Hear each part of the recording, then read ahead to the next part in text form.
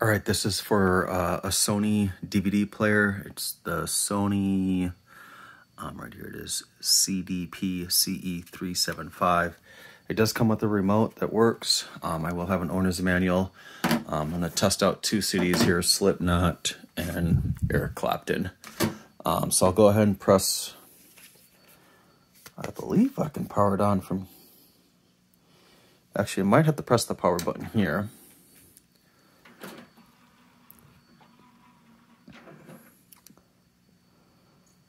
So we will go ahead and take a peek at this here.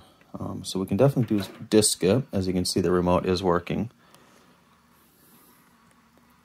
So 1 and 2 are the only two discs in there. So I'll go ahead and hit play on disc 1, which is going to be Slipknot. Go ahead and turn this down a little bit.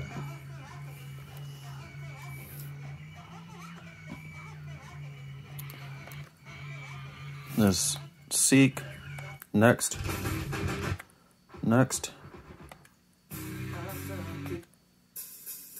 back, pause, stop. We'll move on to disc 2, which is Eric Clapton.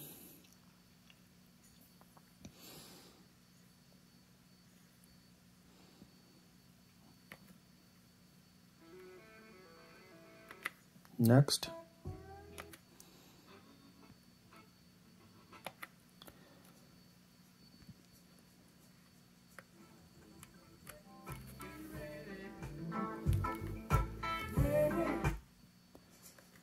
Back. So, not sure on all of the options here. It doesn't look like it's got some, like to power off the CD player. From here, I don't see power on here. I got continue, shuffle, program, repeat, check, clear, time, faded, and you got numbers. So I don't know if everything is available on the remote here, and then, obviously if you want to power it off, or you would press it here, and then the open button is going to be here. Then disc skip is over here, so if you want to load something, and it does look like you can do the disc exchange. So we'll go ahead and hit play on here for Slipknot. But while that's playing,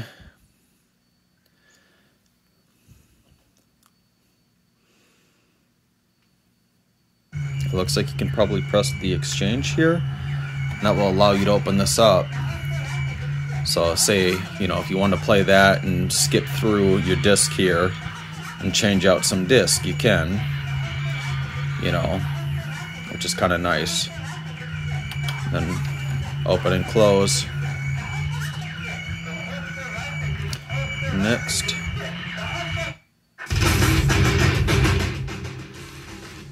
Which is right here.